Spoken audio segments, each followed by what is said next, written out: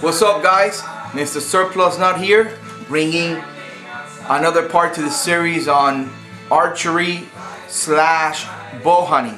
Again, these videos are not just for guys that are getting into bow hunting or thinking, no, if you just want to shoot your bow, buy a bow and get into archery, just shoot for fun, bro, do it. It's a great pastime.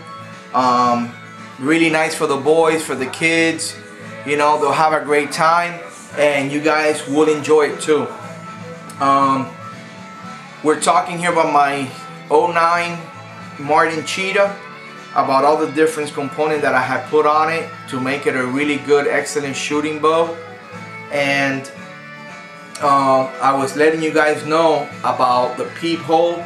Some guys they opt for getting the string splitter, or there's different type of sights out there.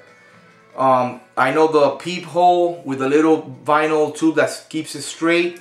It's one of the older ones that's been around for the longest times, and I think they even have different sizes, like 1/16, 3/16, 3/8. I got the one that when you pull and you look through it, all you see is like a scope. You see just the ring of the sight. So I really like it. I haven't had no problems with it. I mean, I got 20/20, so I can use it very good, no problems. And all these stuff that I've done to this bow, it has just made it a magnificent bow.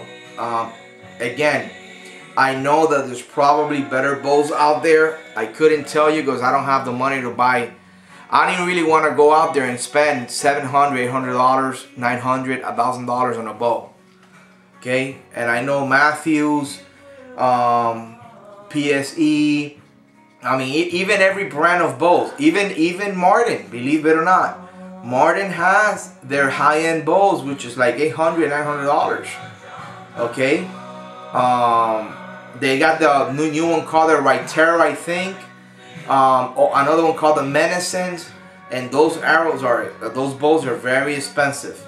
Okay, but I didn't want to do that. I wanted to get something that will do the job, that will compete with those. This bow, I can put this bow toe to toe and do the same type of hunting. It's shooting at 302 feet per second, and with all the stuff that it has on it, it's got pretty decent stuff.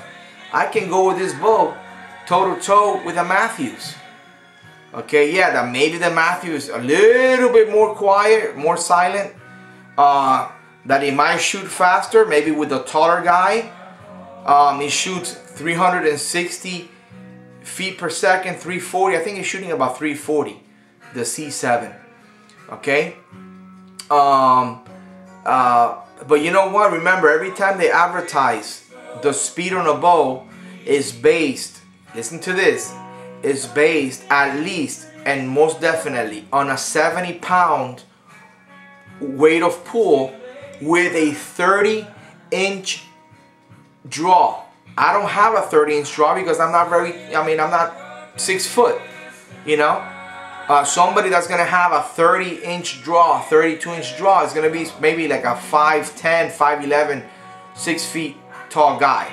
Super long arms. Yeah, he's gonna have like a 30, 31, 32-inch draw.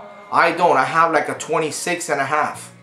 Okay, that right there is gonna cut down on my speed. My bow, I don't have it set at 70 pounds, even though I can. Okay, I have it set about 65, 68. Why? Because that's plenty for what I needed for hunting. I don't want to be killing myself. And then when I go into the valley, when you go into the valley, it's that when you're pulling on the string, it's hard, and then from here on it goes whoop. That's called going into the valley. Okay, you're pulling on it, and then it's hard, and then when it goes soft on you, when you have a full complete draw, that's called going into the valley. When I'm at the valley, you know, yeah, it's a little lighter, but you still gotta hold it there. And then, you know, the harder the draw and the more poundage you have on your bow, you know, it's gonna be a little bit more difficult, you know. And if you shoot a lot, you want to be able to shoot and not after 5 minutes have to say you bow down because you're dead. You know, you can't pull it no more now, bro. You don't need to do that. Okay, yes, if you're 6'2", well, glory to God. You know, get yourself a PSE, a Matthews, any brand, maybe even one of those Riteras or whatever from Martin, whatever brand you like, and have it set up at 72 pounds, and when you go get it fitted, maybe you have a 31-inch draw length. Great. When you shoot that bow, you're probably going to be shooting that bow over, you know, 320, 330 feet per second. Also, what type of arrow you use, the weight of your arrow, the length of your arrow, all that, what type of tips, okay? All that's gonna matter on your velocity, okay? So as long, listen, even with a 250, 280 feet per second bow, you can hunt with that, man. I'm telling you. You know, and again, let me emphasize on this, like I do, and I hope you guys pay attention to this. Okay, when with bow hunting, it's the same thing as when you go hunting deer, okay, and with a rifle. I hear guys at the range and everywhere, oh, you know, to go hunting deer, whitetail, oh, you need a 300 Ultra Magnum. Oh, you need a 270. Oh, you need a, listen to this, 308, that's the biggest I will go. The deers that I've shot, that I'm going to show you guys later on, I shot them with my 308s, and I actually have shot them with match ammunition, okay, to make really little tiny holes, and those rounds are hollow points. They're not polymer tips, soft points, no, Accubond, none of that stuff. Regular hollow point tips.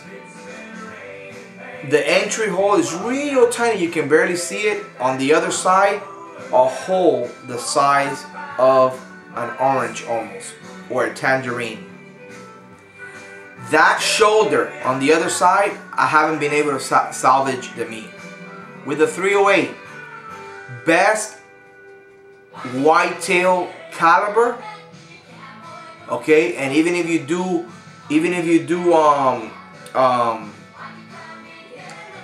varmint hunting, coyote, 243. I'm thinking about maybe purchasing a 243 and setting up a nice little rifle just to go hunting my whitetails, because I don't want to take my big ZZ 550 when I've gone hunting, or my 300 Ultra Magnum short action Remington Sendero. Okay, 243, great. Why? Deer is soft. Deer is just like a lamb. Okay, yes, like lamb, like ram, okay, like a goat, like pronghorn. It's the same thing. If you guys know what I'm talking about, you guys have skinned a deer like me. When you guys hunt, it's soft. Behind the shoulder, that's all soft there. All you're trying to do is go through the lungs, the heart, and come on the other side. You're not hitting no bone. If you're hitting it right there, yeah, some guys, sometimes you might hit it on the shoulder, you know, because you hit a little forward, whatever. But your ideal place, our kill zone, there's no bones there. Okay? And you hear guys out there, oh, 2.8, a 270, a 30-06, that's a destroyer. A 30-06, you can go with a 30-30 lever action. A 30-06? Are you kidding me? It's too much. It's an overkill. Same thing with a bow. When you're gonna hunt with a bow, you don't need 340 feet per second. You don't need 380. A C7 specs. No. 280. 300. 290 feet per second. Set your bow at 62. See, there's guys that hunt with their bows at 60 pounds. So they could, you know, draw it easy, you know, nice. Okay? That's all you need. With the technology that we have nowadays, how quiet the bows are, that you pull back with all the components you can put to quiet down the bow, at 60 pounds.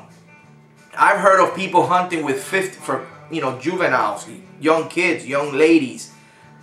A lady's bow, 55 pounds. 55 pounds.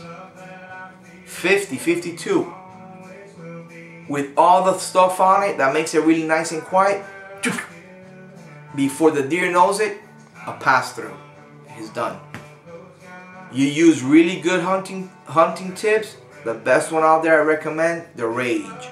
And we're going to talk about that when we come back in the videos. We're going to jump into the quiver, the arrows, and the tips. I think I've covered pretty much everything on the bow. And then after I talk about the arrows, tips, and quiver, we're going to go and do some shooting. Alright guys? So, that's it, man. Don't do the old, I need a 30-06 bow. You don't need that. Oh, I need a 300 Ultra Magnum bow. You don't need that. I need a PSE that shoots at 365 feet per second. You don't need that to go hunting. Okay? That's what I thought. That's what I was looking into when I bought a bow. I don't need a $700 bow. I don't need an $800 bow. If you shop around and you do your reviews and you check things out, you can get a very decent bow. Okay? A very decent bow, whether it's from Diamonds, PSE, Parker, Martin, Browning. You can do, get a nice bow for maybe 400, under 500 bucks. Okay, the thing I like about Martin that they have for the price and bargain, they give you the most for your money. That to round off this whole thing. Why go with Martin? First, they have the technology. They've been around for the longest. You know what I did when I started getting into this? I went to each manufacturer. You know how long PSE's been in business? 15 years. Go to each website and go where it says about us on different bow manufacturers, where it says about us, or just hit history if they have it in their website, and if not, just Google it. And go to PSE, go to Diamonds, okay? Go to Parker. These are guys that have only been in archery for like 20 some years, 30 years. PSE is the least one. They just have engineers that have the money to back up their technology. They have engineers that they get paid well to work for them, and they have the designers. That doesn't mean that they've been, no. But if you do the research, Martin has been around for like 65 years. Okay? They're expert in regular wood bows. I forgot what they call the your traditional bows. Okay? Expert at that. They were one of the first pioneers on those. Okay? Like the Robin Hood type wood bows. Go to their website. Okay? So they've always been the type of bow manufacturer that they've offered the most value, bargain, components on their bows, okay, and quality for the money you're paying. $300, you can get nice bows. They only shoot about 260, 250, the Cougar, I think, but it's for like 250 bucks, $270. And if you hook that bow up, it'll be like a top-end bow. Right here, $315. This bow, it'll go toe-to-toe with any C7. I can guarantee you that. Okay? Off a tree, on a blind, behind my house, anywhere. My buddy that shoots with me, Bentra, he's got a recent Matthews. We pretty much shoot the same. Alright? So I'll catch you guys back, and we'll talk about the arrows and the quivers, and we'll go on from here. Check you out, bro.